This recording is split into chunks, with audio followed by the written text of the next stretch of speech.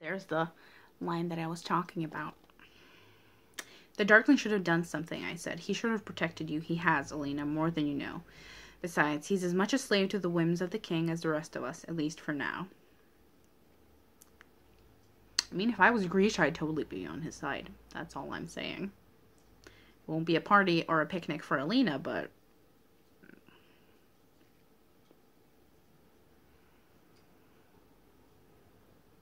time for them to make a demonstration and they get hot and heavy. Now, I know everything is going to happen so quickly. They're going to do the demonstration, then almost bang it out. And then, of course, before we got the chance to flirt and dance with the dark side a little, Bagda is going to be like, I haven't told you this for 7 months, but he's my son and a bit of a bitch, so you need to leave. And I'm just like, why couldn't she have gotten with him? For once, why couldn't she have just flirted with the dark side? It wouldn't have done her any harm, I'm sure. I am so in the gutter today, but the point stands. The point definitely stands. Bagda could have just waited another night. Dramatic guy just keeps coming out of the shadows and saying her name. She jumps every time he shows up. As usual, he wore a black kefta, though this one was made of raw silk and velvet. Sue me, but I need to see Ben Barnes in every single one of these outfits. If you're getting pretty actors, then please make them pretty all the way. Yes, time for their demonstration. Oh, that's gonna be lovely. I love it when they work together. I love it. Because when he touches her skin, she just erupts into light. It's a wonderful, wonderful image. Give me a minute. I will read it out to you.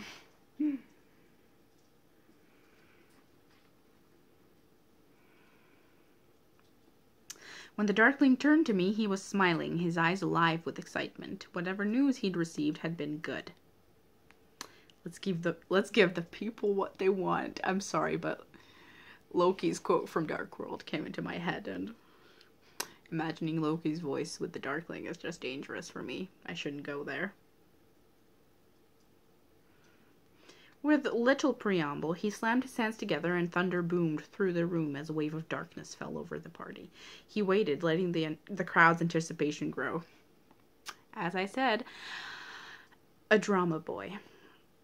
The Darkling might not have liked the Grisha performing, but he certainly knew how to put on a show. Only when the room was practically vibrating with sensation did he lean into me and whisper, so softly that only I could hear. Now.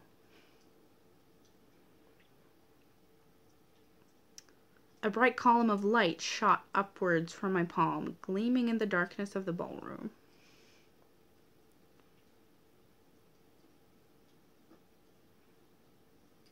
And how the mirrors make it pretty. I want to see all of that. I want to see all of that. I am realizing I don't want a single scene cut out. That is very rude of me because they will cut out a lot. But I don't want them to cut out anything. I think it's all lovely and could be very visually stunning. I closed my palm and the beam disappeared. Then in a flash, I let the light bloom around me and the Darkling, wrapping us in a glowing sphere that surrounded us like a flowing golden halo. He looked at me and held out his hands, sending black ribbons of darkness climbing through the sphere, twisting and turning. I grew the light wider and brighter, feeling the pleasure of the power move through me, letting it play through my fingertips, as he sent inky tendrils of darkness shooting through the light, making them dance. The crowd applauded, then the Darkling murmured softly, "Now, show them." She slammed her hands together and a loud rumble shook the ballroom and white light explodes. This entire scene is gorgeous.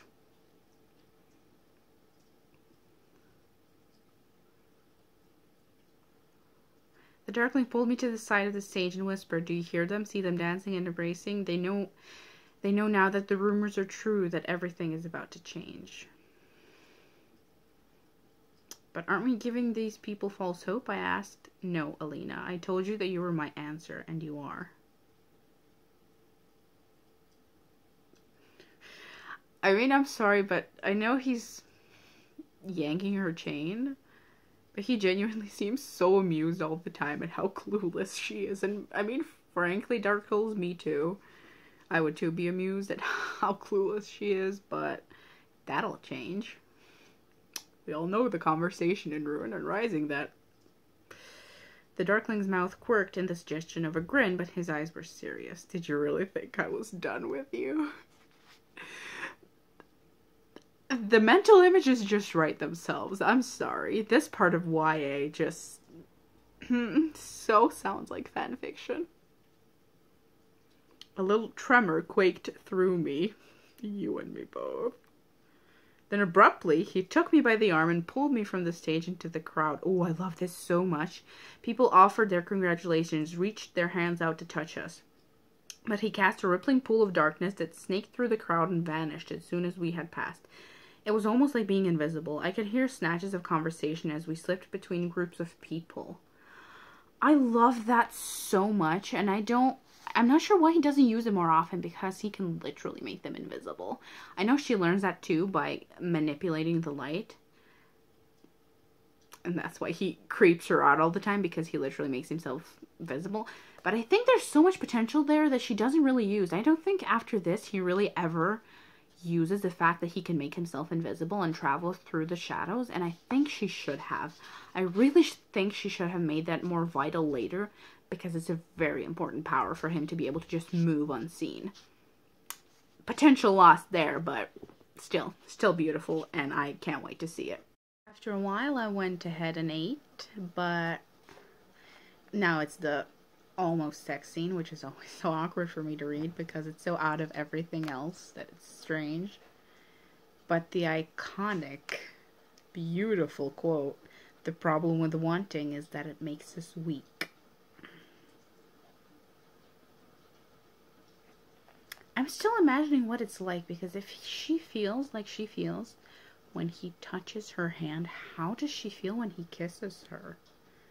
Like, that must be insanely powerful. I don't even want to imagine what would happen if it was more. I don't know what might have happened next. Why were they interrupted? The girl just heard one wild night with the wild side, and I will repeat that until the day that I die. The Darkling shoved his shoulder against the door so that it wouldn't open. Nice. And now Baghra is just going to ruin everything.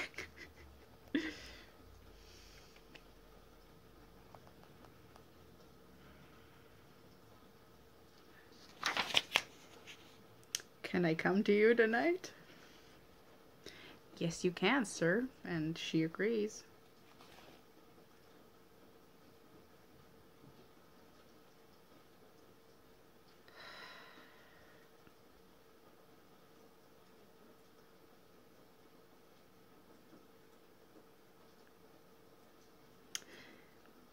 Alina just let loose for one night. You could have had probably the most explosive night of your life, but no. No, she needs to run away into the forest. That's fine. That's absolutely fine. Right, she's gonna meet Mal now. And then we get to Baghra, and she leaves. All of my hopes for a villain relationship squashed. That's life. My girl Alina just freaking out. It seems the Darkling was right after all, he said with a smile. Pardon? I squeaked. Be less obvious, sweetie. Be less obvious. I understand Mal, I have no idea ever how to pronounce it. Mal has to go through his own development. But the jealousy, I mean, if I saw the Darkling, I'd be jealous too. But he isn't jealous in that way, unfortunately. Just admit it. He owns you. He owns us all. I think Alina's definitely the one who's right. And when she says, I like how he looks at me, who wouldn't, sweetie? You tell him.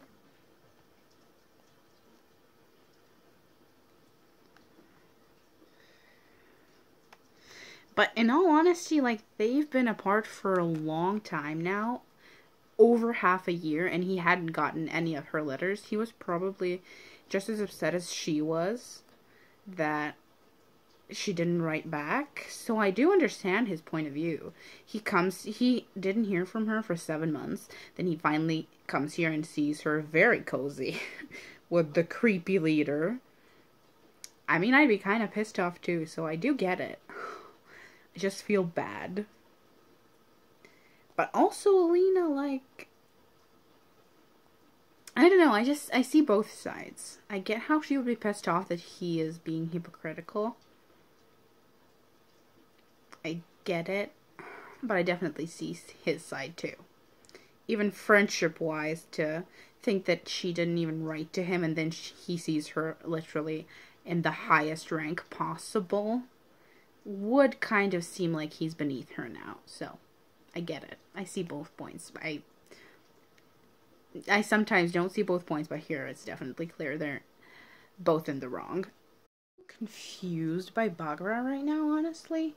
She's like, I thought you didn't believe in Morozova's stag. That's what I told him. I hoped that he might give up the stag's pursuit if he thought it was nothing but a peasant tale.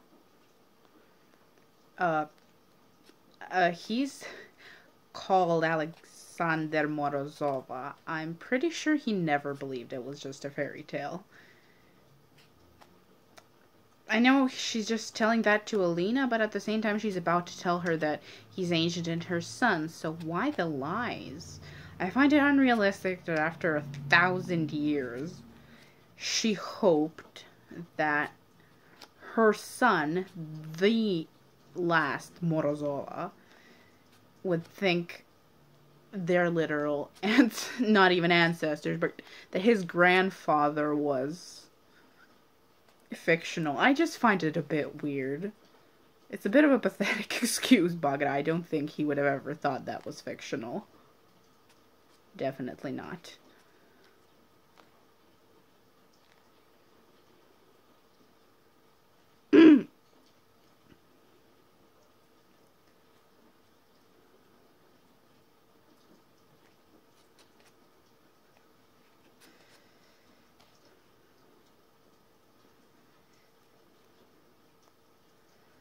Yeah, it took you 8 months to let her know that the Darkling is ancient. But fine.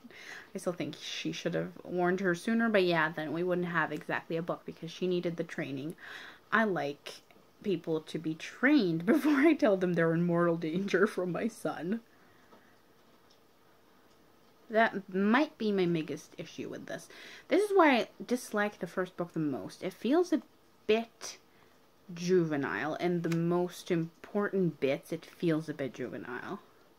It gets so much better. I love Siege and Storm and Ruin and Rising, and the plot gets more complex. I mean, this book is almost written as naively as Alina is, which I get. But it's still a bit weird. Still a bit weird. Like, Bagra is even a little bit pathetic, dare I say it, in this book.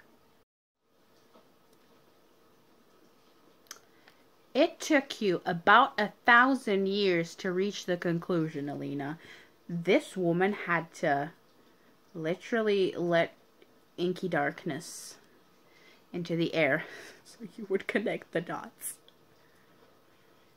Searching her features, she saw the explanation clearly. The ghost of what must have once been a beautiful woman who gave birth to a beautiful son. You're his mother, I whispered numbly. Seriously, are you kidding me? He has served countless kings, faked countless deaths, bided his time waiting for you. Once he takes control of the fold, no one will be able to stand against him.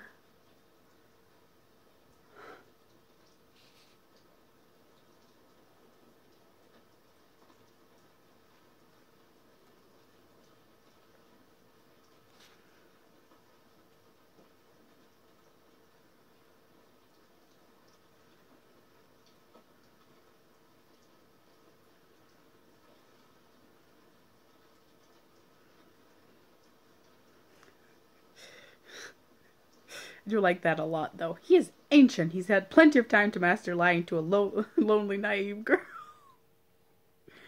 I mean, a little rude, but true, Bagra. You tell her.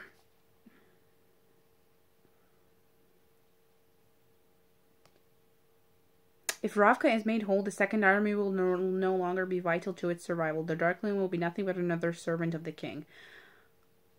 She shouldn't have said that, because when she lays it out like that, I'm actually again on his side.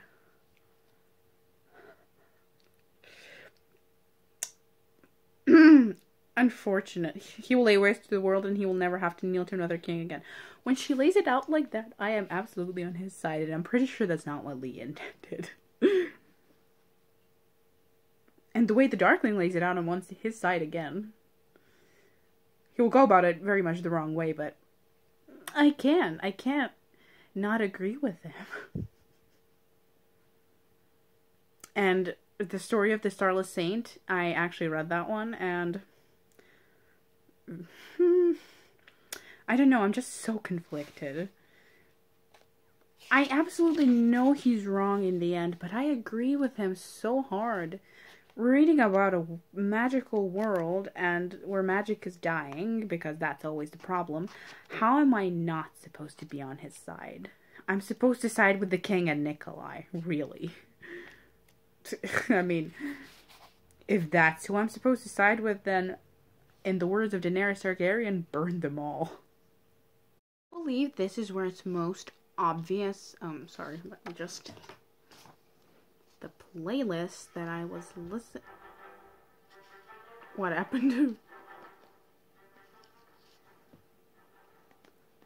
Copyright's a thing. So, I believe that this is where you can tell the first book is weakest, because it's... The reveal is so abrupt. It's like, she needed the training, but here's now a reveal all of a sudden, and let's just go. Now, full speed ahead. It's been 200 pages. It's strangely paced. So strangely paced. I remember loving books 2 and 3 because of how they were paced. It was lovely, beautiful. Every beat was in place. This one is just very weird, and you can tell that it was the first one. You can really tell it was the first one. Because this is where it gets weird. Now she's going to meet up with Maul, and aside from the fact that they're going to travel around, when they get to Morozova's stag, and they go to the skiff, it's over. It's very, very strange. It's like it's slow because she needs to train, but then all of a sudden it's quick. I don't know. I'm not loving it anymore. The beginning is incredible, but this is just so weirdly put together now. Very, very sudden. It takes her like 5 minutes to believe Baghra and shift completely from trusting the Darkling, which, okay, sure. But I don't know, it's weird. I feel like in 2 pages she expects me to completely shift my focus, and that's a bit clunky in my own personal opinion. I know people think the first one is the strongest, but it is very much not. Love anything, though, it's this. All those years ago, she said softly, before he'd ever dreamed of a second army, before he gave up his name and became the Darkling, he was just a brilliant, talented boy. I gave him his ambition. I gave him his pride. When the time came, I should have been the one to stop him. She smiled then, a small smile of such aching sadness that it was hard to look at. You think I don't love my son, she said, but I do. It is because I love him that I will not let him put himself beyond redemption.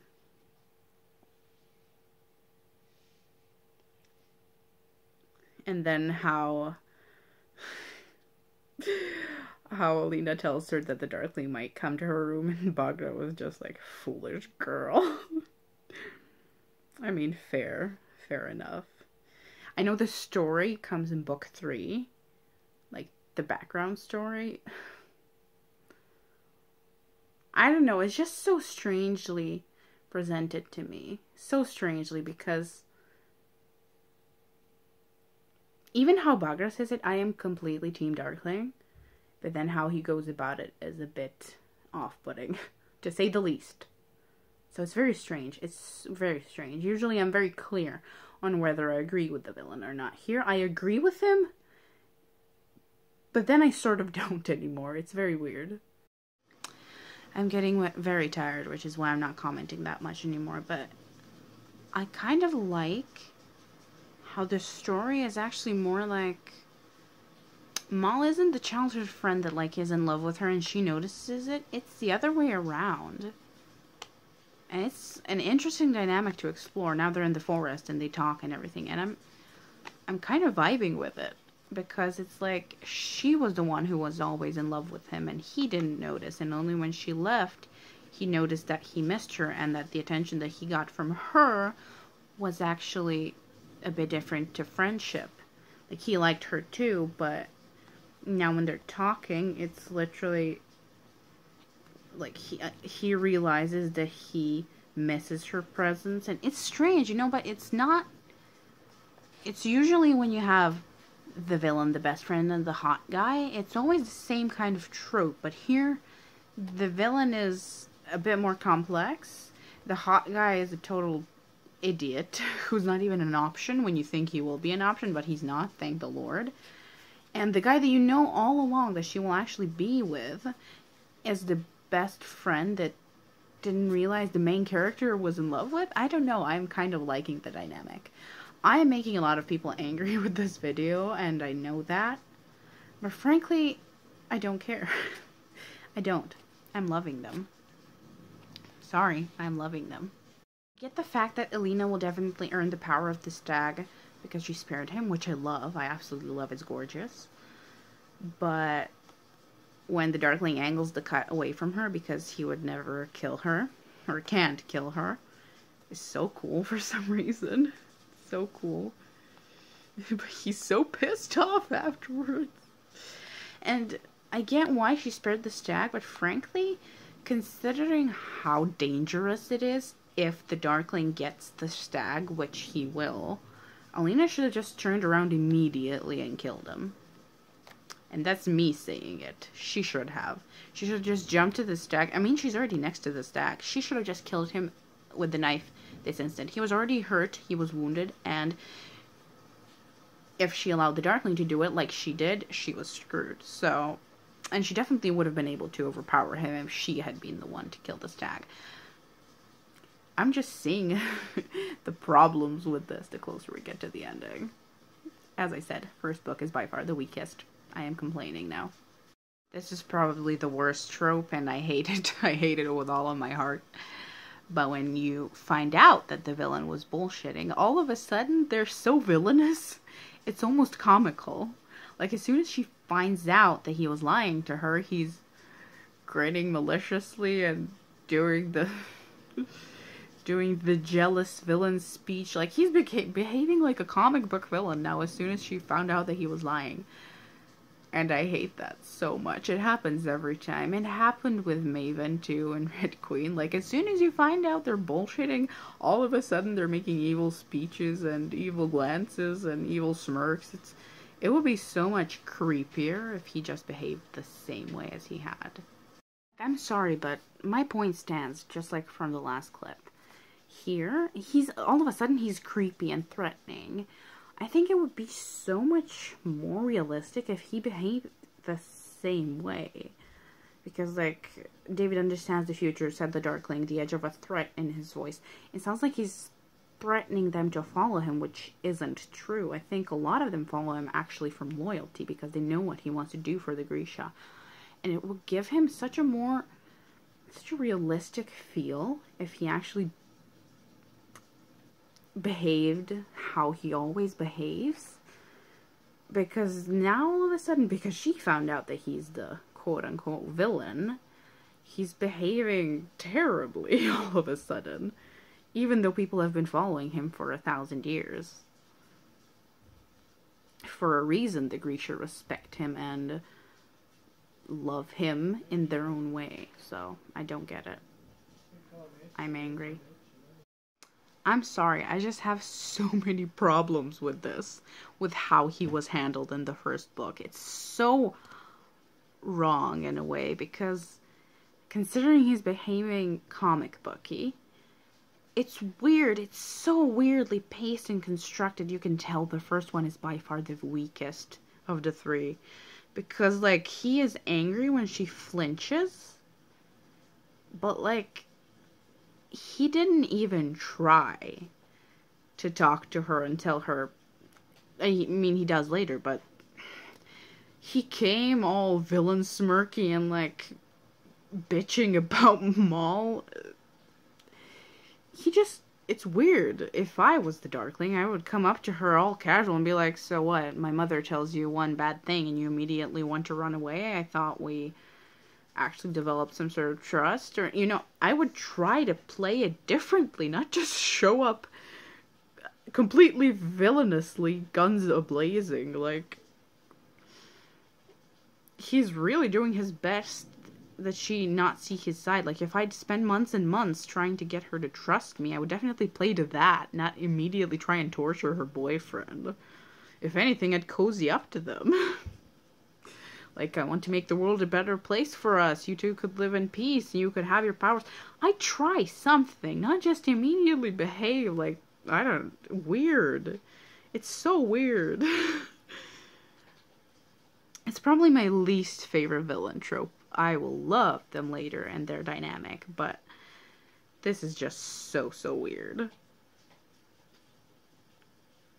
I feel uncomfortable because it's such a shift. I feel like in 3 or 4 chapters we went from a normal book to something so rushed and barely stitched together that it resembles a plot. As someone who's writing now properly, I'm nearly done with my first book. This is not good. I would never say that I dislike the Grisha trilogy because I love it, and I know I love books 2 and 3. But this is the 3rd time that I'm reading this first one, and it's not going well. Past page 200 is just going downhill, and I am hating it. I am hating it so much. The fact that I don't like it. I hate it. Considering the Darkling's my favorite character, I don't like what was made with him. What was done with him. I don't like how Alina was handled, and I think that her and Maul could have definitely benefited from a bit more of a slow burn. Just to wrap up my point, this feels like a standalone. It literally feels like a standalone. And the Darkling could have died in the end, and it would have been a standalone. It would have been a bit of a rushed one, but it could have been just one book. That's how this feels. Like she's rushing to finish it because there are no more books left. It's strange. It's almost like she didn't know if she would make more books than this one. I mean, she had to have known because she planned the thing with the amplifiers, but it really feels like she wasn't sure if she'd go on. Yeah, all in all, I'm not loving it. This will probably come back to bite me. But now that she's talking to Ivan, isn't it kind of pathetic to have a villain that's like, once he's tasted that kind of power, you will all be in chains? The birth of the Darkling and his ideas was to make a better world for the Grisha. Like, I get that along the way it probably became more about him than about the others. But when we saw him interacting with the others and how he treated them and how he helped them and how he treated them as equals and came to their battlefields without Morozova Stag, like before he even knew that was an option and that it was real and it could be found, it just, I don't know, it feels a bit wrong to say that he would immediately clap them all into chains. Because essentially, in the core of his idea, he is right, just like Ivan says. A lot of people die in service of a weak and pathetic king, and they deserve to have more power in a world where their power won't be appreciated anymore. So it's a bit weird that she is... I don't know, that the Lee made the point so black and white. Like, why do you think he would immediately turn to world domination, if you get what I mean?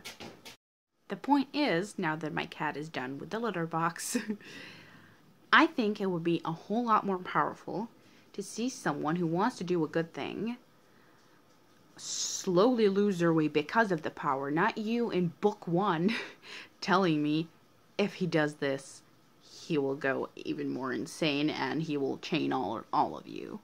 Like, it would be so much more satisfying not to just say that in book 1, but to actually see it. Personal opinion, but so far he's right. So far he's completely right, even though he's behaving comically, completely comically. But now after she's talked to Ivan, she should realize that he's right, not just immediately jump. If I knew the Darkling, if I had sort of gotten to know him in the last 5 months, I would actually want to walk up to him and talk to him and be like, why do you want just me? Alina's apparently not that interested. I'd want to walk up to him and be like, what do you actually hope to do? What do you hope to accomplish? Do you really want everyone in the world to listen to you? How realistic do you think that is? Will you kill everyone if they resist you? Like, what is your end goal? And I think he'd actually react better to her asking him than her just being like, you're evil, you chained up my boyfriend, and I'm not at all interested in what you have to say. Maybe that's just me. Maybe I think that protagonists should be a whole lot more interested in what the villains actually want to do. Because if, at his core, his idea is absolutely correct, instead of teaming up with the king and Nikolai and those idiots in book 2, I would actually want to figure out why this man with a good idea is going the wrong way. That'd be my priority, not siding with the rapist king and his stupid sons. I'm getting a little angry now thinking about it because I'm wishing for that book, but again, just personal preferences, but I definitely want to talk to him and be like, okay, your idea and your goal is sound, but I want to know how you actually want to do it, and if you think it's very effective to do it in a way that will alienate even those people you want to protect from you. Like, what's the plan there? I would definitely want to find that out. But no, no, they're gonna have a very funny conversation about, so you're with Maul now, huh? You think he can understand you like I can understand you? And I think his strategy is so incredibly stupid, and I blame Lee for that, because you have an intelligent villain who shouldn't be prone to, like, oh my god, she doesn't look at me the same anymore, and suddenly be pissed off. He shouldn't be like that after 1,000 years. You basically have a little petulant child who's being annoying. Right now, I dislike him a lot. Right now, even though he's literally my favorite character later on, because he's not even trying to explain himself and get back into her good graces. He, like, immediately marched in, like, his villain flag just flapping in the wind. And he was just lock up her boyfriend, torture her, like, he's just not even trying to get her on his side. And he has a good argument, too. He can be like, I'm trying to make the world better for Grisha. You're a Grisha now. Like, you should want to help us. Like, even make a speech like, I don't want to spread the Shadowfold. I'm just going to do it for our enemies. Anything. He's not even selling her anything. He's doing his best work to make sure that she hates him right now. And I dislike that. Like, it's such a bad move. He's not supposed to be an emotional child like them. You should be able to feel the weight of his years. You do later, but you definitely don't in book 1. You don't. And you can't argue to me that he's emotional because he fell in love with her. He saw her like 3 times. Maybe 4. During the months that she was in the capital. There's no way he's in love with her at this point. So, I call bullshit. In my opinion, this is literally her biggest flaw. She made it. I know I made the opposite argument before, but in the first book at least, later it's a bit more complex. She made it about the romance. The first chance he gets to talk to her, he's like, just what kind of life do you think you could have with him, Alina? That's the first thing you want to say to her? Really? The guy you know she's been pining for all this time? And just because you nearly banged it out once doesn't mean that she's in love with you either. You're hot. But that's a far cry from actually being in love with you. I feel like he's just went from a 1,000-year-old wise guy to a weird 17 or 18-year-old kid who's bitter because his crush didn't find him hot enough. I'm just getting a weird vibe. Why is the first thing that he tells her, what kind of life do you think you could have had with him? He can never hope to understand your power. There's no ordinary life for people like you and me. And how he clenches his fist when she asks where Maul is. Like, he knew, at the very least, that they've been friends all their lives. Like, I don't know. He's just behaving so childishly, and I hate it. I hate it. I feel like she forgot what she established for him. Like, he was either pretending or he wasn't. I'm gonna draw the parallel here. Bear with me, this is a long video anyway. I'm gonna draw the parallel here with Maven from Red Queen because he's my everything. And it's a very similar trope.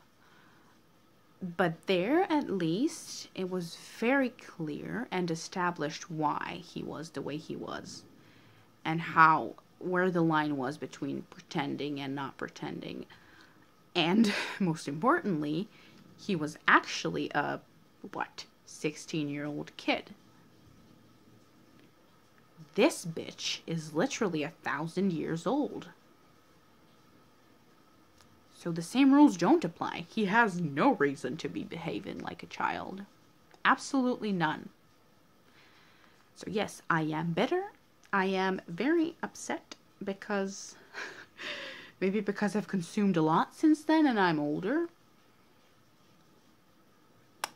But I read the Grisha trilogy right after I read Red Queen, and I was like, the Darkling was so much better handled than the way Victoria handled Maven. And I disagree. I disagree because there's a whole millennium of experience that the Darkling should have. And he doesn't have the excuse of being an actual 16-year-old boy. So, I can't wait for books 2 and 3 where they get actual character development and maturity. But this is just not it. This is not it. I might have to knock down some stars of this book. And that hurts me personally. It does. I still can't wait for the Genya storyline. I will wrap this up and then read that. But I am upset. Again. Now, Ivan's just smirking every time she passes by him. It's what everyone turns into a villain around the Darkling now that he was revealed to be the villain. And how when he finally gets her into the tent and you're like, we finally get the chance to talk like adults. He's literally just sitting, not even trying to say anything. He keeps threatening Maul, which you're doing great, apparently, honey Alexander, you're doing great.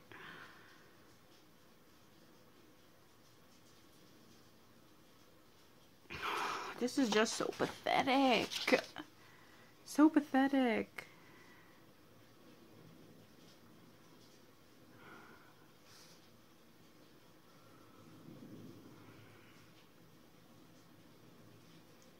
I've given you power beyond all dreaming, and you can't wait to run off and keep house for your tracker. I am exhausted. I loved 80% of this book, and now I just feel like I'm watching a Marvel movie. I had to say that. That's never what I intended, Alina. He ran a hand over his jaw, his expression fatigued, frustrated, human. But how much of it was real and how much was pretense? Couldn't take chances, he said. Not with the power of the stag, not with Ravka's future hanging in the balance. I'm trying to imagine him running a hand over his jaw, frustrated. How the... It's a weird gesture, but sure.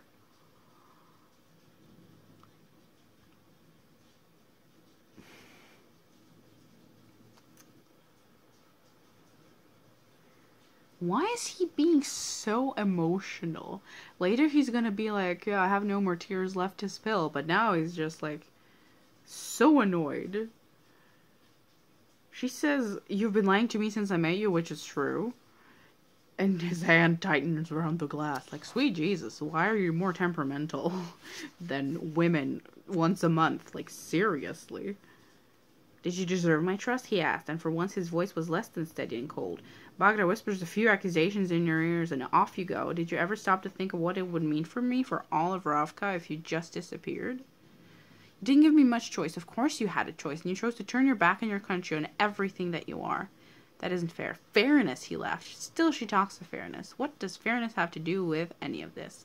The people curse my name and pray for you, but you're the one who was ready to abandon them. I'm the one who will give them power over their enemies. I'm the one who will free them from the tyranny of the king.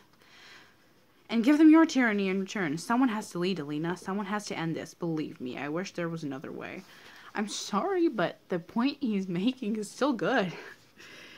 No matter how much I hate this conversation, I despise it. But he's still right. He is still right, but she is against him because she thinks he will go a certain way when he accomplishes this. Knowing the backstory, I support him 100%. I mean, besides what Bagra has said, which she has her flaws too. I mean, sorry, honey, you were the fabricator of all of this. But he, so far, has given her, except for the villainous stairs in the forest, which again, very, very comic-y. He has so far, because I'm basing this on the fact that she knows him. She actually, not that well, but she knows him. They've been together for like 6 months. Ish. But still, she does know him. Know him enough that they actually kissed. She has no real reason to believe that he doesn't have an actual cause. She doesn't know him enough to know 100% that what he wants to do is dominate all of humanity. And that is exactly my point. Literally my point. Because she says he sounds so sincere, so reasonable. Less a creature of a relentless ambition than a man who believed he was doing the right thing for his people. And then he's literally like, he slumped back in his chair. Fine, he said with a weary shrug, make me your villain. Where is Lena getting the facts that she is getting? Here, he has literally gave her not one single reason why she should believe that he will slaughter them all as soon as they get into the fold. And that makes me so pissed off. She's making a villain where there isn't a villain yet. So far, all he is doing is making a good point. Like, yes, he put the collar on her, which I definitely understand was a bitch move, and it was written very, very clumsily. But now we're back to the normal conversation, and that's what happened in Red Queen as well. I'm sorry for doing this. I feel like I'm so rambling. But every time you make a villain like that, and they finally get to talk to the main character is immediately like, you lied to me. You lied to me, and that means you want to kill everyone in the world. I don't want to hear a word of explanation. Really? Someone you knew lied to you, and then is making a valid point, and you don't want to know more? I cannot understand that. I can't understand that. She doesn't even give a damn. She's just like, okay, this is black and white. I'm done. You just want to kill everyone.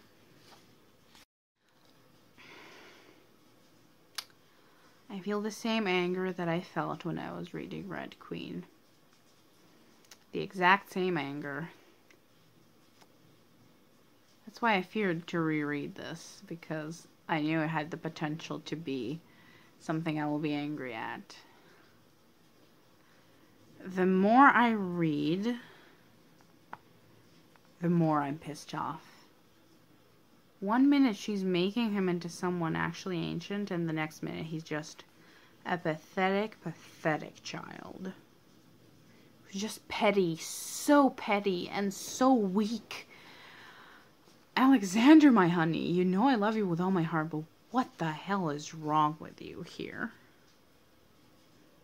You may say your goodbyes and like, ugh. Murder a monster, all of those things. I hate you. You'll tire of hate soon enough. You'll tire of everything. Now, all of a sudden, behind his eyes, I saw the same bleak and yawning chasm I had seen in Bagra's ancient gaze. I do love the quote, though. Fight me as long as you're able. You will find I have far more practice with eternity. I love that a lot. A lot. I love it. like, the quotes are good, but the emotion is so confusing. So confusing. I feel like within seconds, he switches from someone who is so easily triggered by her liking her childhood friend that he's like, no, she's not allowed to like anyone but me. Then he suddenly switches to someone who's like, you will find a far more practice with eternity. You will tire of everything in a few seconds, centuries, or whatever the hell. I'm so confused. I'm so confused. So confused and conflicted. I can't wait to read the rest, but now I'm actually a little bit scared of what I will think of them because I'm pissed off. I'm very pissed off at this. I'm almost done. Thank the Lord. But this is, the more I read, the more I think this is written like a standalone. And hear me out, because now she's saying goodbye to Maul, and they're like, I'm gonna die, and they're having the speech like, I love you no matter what you did, and that stuff. All of this book feels so much like it's over. And the last fight will feel like that too. It's gonna be like, we finally defeated him. They're even gonna think he's dead. Like, I hope the Volcra tore him apart. You're gonna feel like it's dead, and they're gonna run away. She could have stopped there. Why does this book feel like... I remember, though, even the first time when I loved this so much, I felt like it was weirdly paced. It felt like it could have just ended there. I felt a little bit like that even after book 2, because we know what happens at the end of book 2. But books 2 and 3 are almost like a separate series. Almost. This book is just so strangely separate from everything else. And it's just so simple. You essentially have 3 characters that you care about. You don't even know the others. Again, yeah. But you don't even know the others yet. Later you actually have a cast, a complex plot, actual motivation. It's so weird. It's like she sold this one book, didn't know if they'd let her write more, and then wrapped it up quickly. And then when she got like the permission, she wrote books 2 and 3, and they were great. It's just so confusing. I have no idea how she managed to snag a trilogy, but also make the first book feel like a very lazy standalone. Very, very weird. I am so confused at this point, and I am 100% sure that this could have possibly been a standalone. Obviously, I'll never know, but that's my opinion, and the closer to the ending I am, the more sure of that I am. All that aside, the scene where he, like, claps his hands and his darkness connects with the fold and it breathes, like it responds to him, that is so epic, visually, that I think if they animate that, or I mean CGI it, or whatever the word is, I think it has the potential to look epic. Like, really good. It's seriously... just reading about it looks so cool. So cool.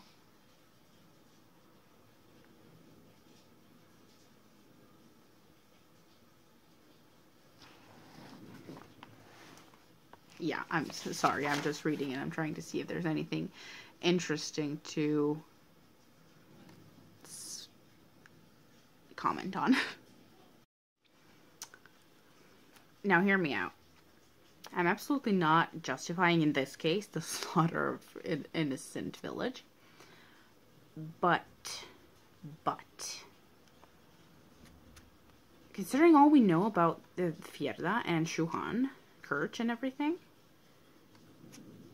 and how they treat their Grisha, please remember that, I am very much forced to agree with his method. He demonstrated with just a little bit of a stretch what his power can do now. After 1,000 years, he finally managed to do something and put fear into them and get rid of the king's influence. He's literally like, he looked them over and said very calmly, peace on my terms, or your precious mountains and your saints' forsaken tundra will simply cease to exist. The Darkling would not hesitate, he would not grieve, his darkness would consume the world, and he would never waver. But that's not what he said. That's so not what he said. He didn't say, I will kill you all. He literally demonstrated what he could do. Told them, you're, not in those words, but you're literally terrible to my people. Terrible. You sell them as slaves and burn them as witches. So he turned and said, tell the story of what you've seen today. Tell everyone that the days of fear and uncertainty are over. The days of endless fighting are over. Tell them that you saw a new age begin. A cheer went up from the crowd. I would cheer. I'm sorry, but I would cheer. In this world, in this specific world, if I was a Grisha, I would cheer. I would. Considering how they're treated, I would cheer too. Because he didn't say, okay, get ready. Like, get ready, I'm gonna kill you tomorrow. He literally said, this is what I can do.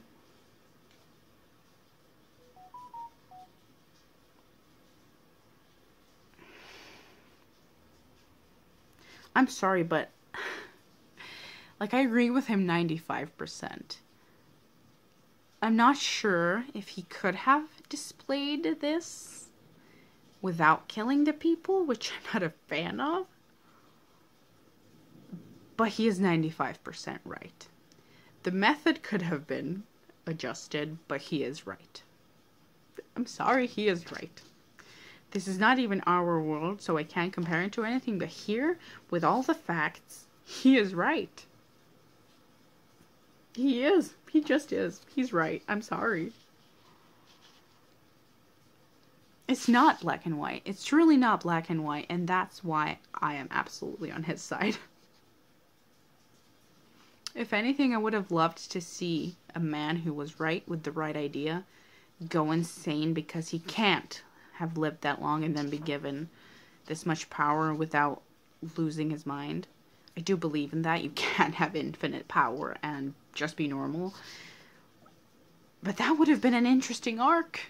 Not just being like, even though he's completely in the right here, not just be like, okay, but he's evil. We need to kill him, and that's it. She had such potential to explore something fascinating. But no, the next scene is just him being like, let's kill Maul because reasons. I have absolutely no reason to do this right now, and I'm not a 16-year-old little bitch who's just bitter that she wouldn't sleep with me. That is just the stupidest part.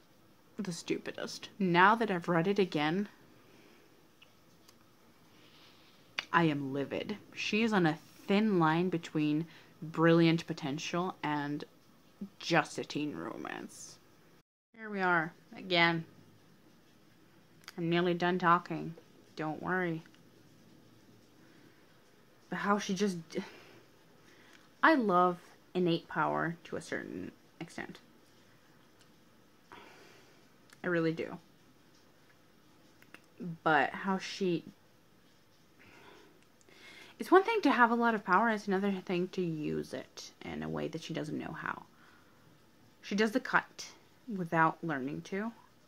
And later she will, with almost all of the amplifiers, she's going to have to learn how to do the cut properly and cut the mountain and all under Bagra's tutelage. And here she just does the damn thing. Need I say more? We're Mary suing, and we're at page 300. Seriously. And again, her with the preaching. Is that what you want? A world of darkness? A world remade in his image? Well, frankly, if his image is to stop, oppressing us, I'm all for his image. Where someone actually said that to her. Like, sis. This truly isn't as black as white as you would think. Just because he's a angsty little bitch who threw her lover overboard, we can talk about that, because even I have a problem with that. It's just stupid and pointless and very much out of character for someone who's ancient and wise and apparently so emotionless that he can't grieve anymore. But that aside, why did I forget that she is somehow even more ruthless than him in the ending. Why did I forget that? This bitch literally jumps off the ship and lets them all die. Or rather be devoured. And she cuts the ship in half so they can't even move the ship.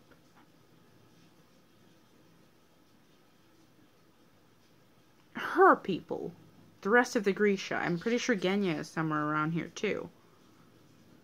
And the Darkling is the only one who won't actually die here because these are his creatures. They won't eat him.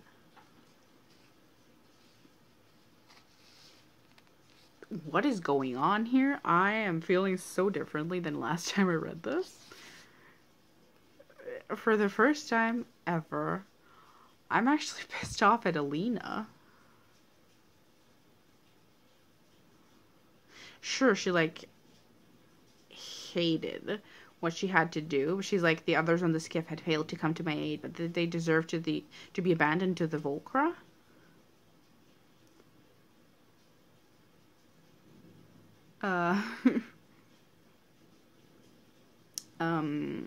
They didn't come to your aid because unlike you, they're actually listening to the soundness of his idea. They have doubts, as anyone would, after the demonstrations, but does that mean that they deserve to be eaten alive? I'm sorry, but the more I read this, the more I think that Alina should have gone with him, because at least then we would have had a story where the villain properly corrupted the good girl and they went on a journey together. But instead we have her at the end of book 1 becoming very much like him, maybe even worse, because she doesn't have a goal in mind. She just runs away and hopes to never have to see Ravka again. When they run away, they definitely don't want to come back. And the Darkling actually had a very, very good point. I'm so confused by this book. So confused. I'm done. Very much done. Considering this is literally one of my favorite series of all time, worlds of all time, a lot of things of all time, I did not expect to be this angry when I left it. I am literally pissed off right now. So pissed off. I won't repeat everything I already said because this is already going to be like an hour long. To conclude, this book was written like a standalone and at the last minute continued on as a series. That's the only opinion I have. That's at least how it feels. I'm definitely not saying that she didn't want a trilogy from the start. She probably did. But this is how it feels. It feels like someone just lazily threw together a book with a wonderful world, great ideas, and excellent magic, and then all of a sudden decided, wait, let's make this a trilogy. And like, Lee, I love you. You know how to write and craft and create. But I truly have a bone to pick with you on this one. You hopped around with character development. You didn't quite know what to do with the Darkling. And you made your protagonist worse than him in the finale. I'm so confused. I'm not sure if I even want to rate this book on Goodreads, because so far I had rated it as 4.5. I think I'm gonna have to knock that down. Like, a lot. If I rate it, I'm gonna have to knock it down a lot. Because it's not even close to a 4 anymore. Because of the first half was excellent. I'm thinking about knocking it down to like a 2 or 2.5, and that hurts me. That honestly hurts me a little bit. I didn't expect this vlog to go like this because I was so excited at the beginning and so happy that I was rereading this. It's just the last chunk. Just like the last chunk from 200 and something to 300. So from realistically rating, the last part would be like a 1. The first part would be like a 5 because I enjoyed it so much in the background training and the dialogue and the magic. I enjoyed it a lot. So if I evened it out, it'd be like a 3. But considering that I'm angry, I'll probably give it a lower 3. Like a 2.6 maybe? 2.7? 2.7 feels good. But that now hurts. An old favorite knocked down to a 2.7? I burned myself. I will now go read the Genya story. I will just give a couple comments about that, and then I will wrap up the vlog. My condolences that you had to go on this journey with me because I rant a lot. Let's talk about the tailor for a minute. I love Genya, in case that wasn't clear. But how the Darkling literally kicked Soya out, which frankly, thank the Lord.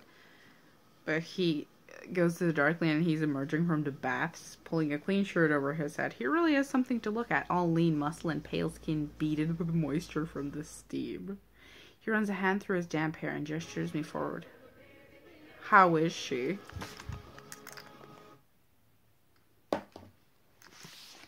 I'm so sorry for that. I guess the playlist just ended. It played the Attack on Titan opening. We will ignore that for a minute. But now Genya is going to talk with the Darkling. And if you've never read The Tailor before, I might read some of it out to you because it's great. I love their dynamic actually a lot.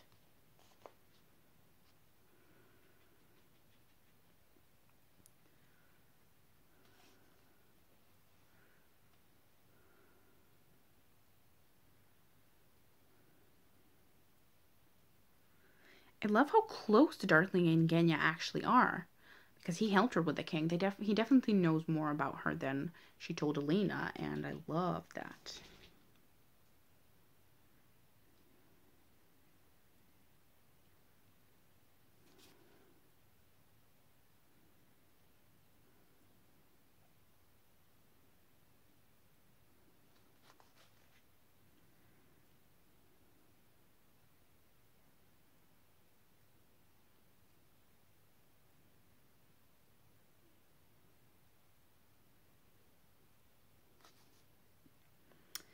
I feel like he's talking more honestly to her than he is with Alina. And considering all that I said in this video, this feels more in character than the entirety of the ending. Because he's talking actually calmly and he's composed. And he's honest with her in a way that he never is with Alina.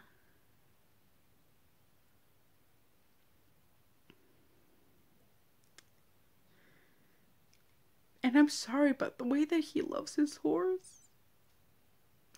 Not me, always falling for villains who are only kind to their horse because they hate people.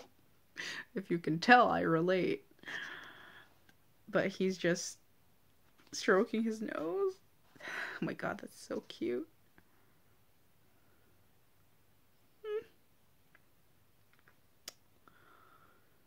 And how they're actually honestly talking. He doesn't seem malicious at all. He just knows what he's doing.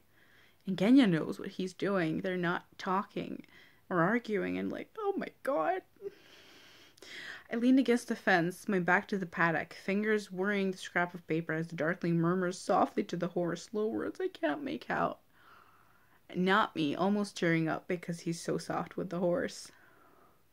I forgot about this story. Oh my god. After what I just read, this is, oh my god. Do you care about her at all? There's the briefest pause. What are you really asking, Genya? I like her. When this is all over, you want to know if she'll forgive you. Maybe, I say. She won't. I suspect he's right. I certainly wouldn't. I just didn't think it would matter to me as much as it does. You decide, he says. I'll have the letters brought to you. You kept them. Post them. Give them back to her. Do whatever you think best. I watch him closely. This feels like some kind of trick. You can't mean that.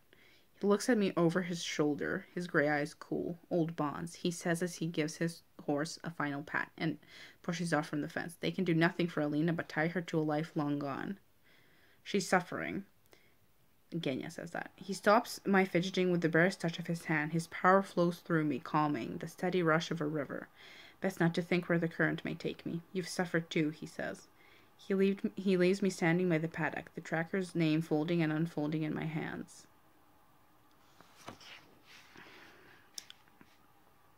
Why am I on the verge of tears? Okay, I completely forgot what the story was about.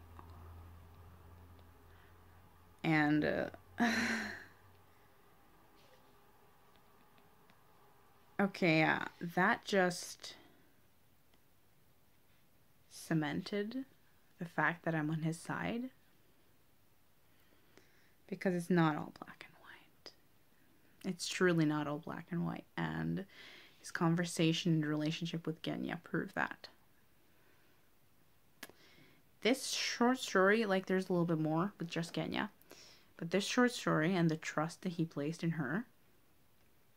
He's like, you've suffered too. You know what we've all suffered. You probably understand me more than anyone else.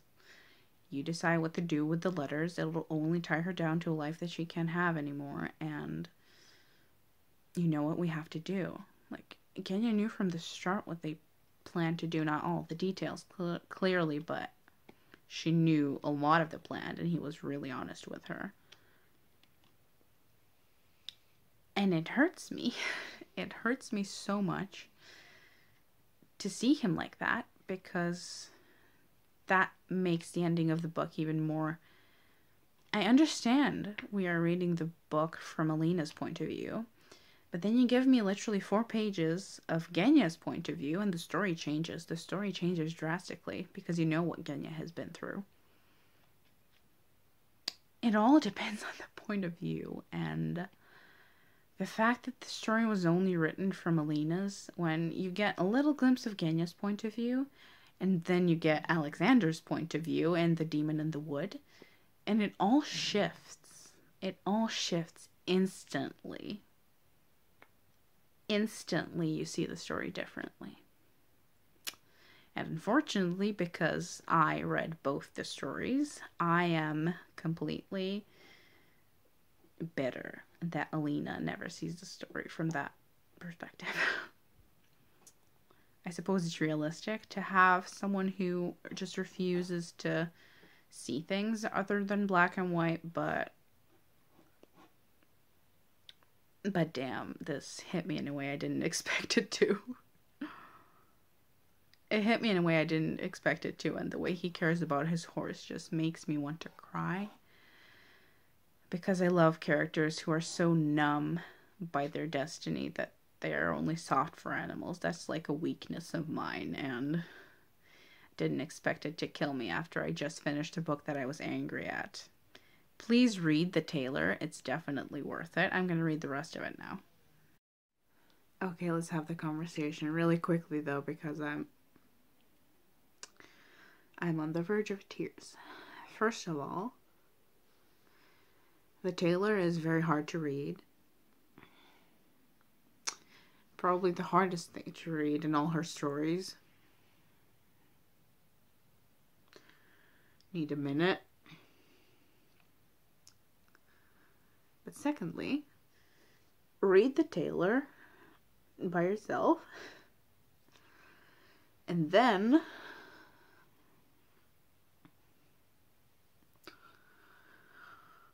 I am pathetic. I'm pathetic. I get so weak sometimes when I consume a lot of stuff all at once. Anywho, this is not a sob fest on camera. Read The Tailor, and then I dare you to tell me that the Darkling isn't right. That's all. That's all I have to say before I start crying. I just dare you to read it and from someone else's perspective aside from Alina's, and tell me that he isn't right.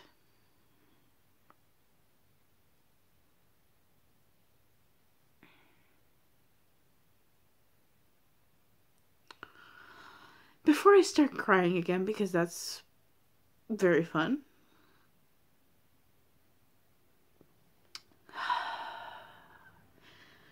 we're gonna wrap this up and say definitely read The Tailor. Read The Tailor. And then when I go on to Siege and Storm, we will look at the story a little bit differently.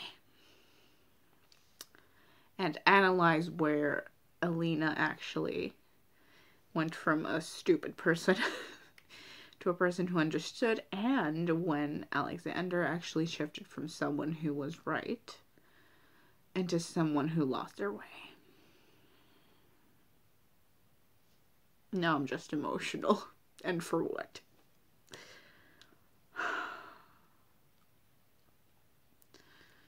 Well, I'm not sure when Lee wrote The Tailor.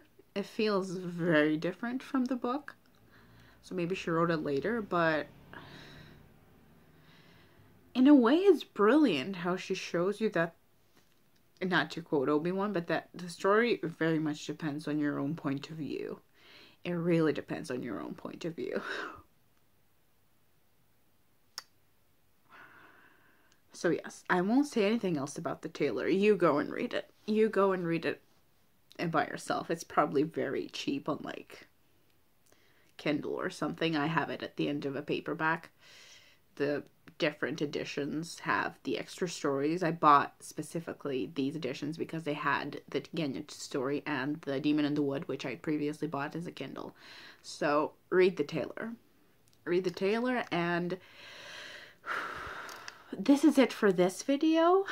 We ended with a bang. I went from pissed to in literal tears. So this was very confusing, both for me and you, probably an age long, and I hope it was still entertaining and that it provided you with enough information and feelings about the thing that's about to be adapted without having to read it, potentially. So maybe that was useful to you in some way. And I have nothing else to say. I have ranted enough. I will see you in this Siege and Storm video, and that's it. See you next time.